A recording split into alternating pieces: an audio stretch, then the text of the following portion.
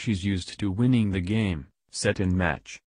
And Serena Williams is now plugging a different kind of match, as she stars in a commercial for a dating app on Sunday.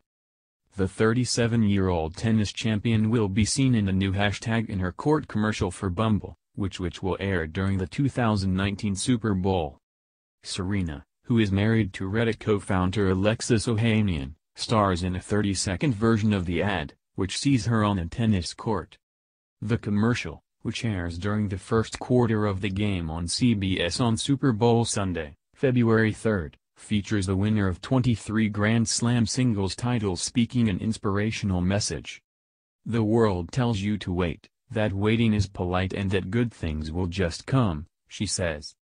"But if I had waiting to be invited in, I never would have stood out. If I waited for change to happen, I never would have made a difference. So make the first move. Don't wait to be told your place, take it. Don't wait for people to find you. Find them. In work, in love, in life. And most of all, don't wait to be given power, because here's what they won't tell you. We already have it." She delivers in vision direct to the camera, wearing a plain white t-shirt.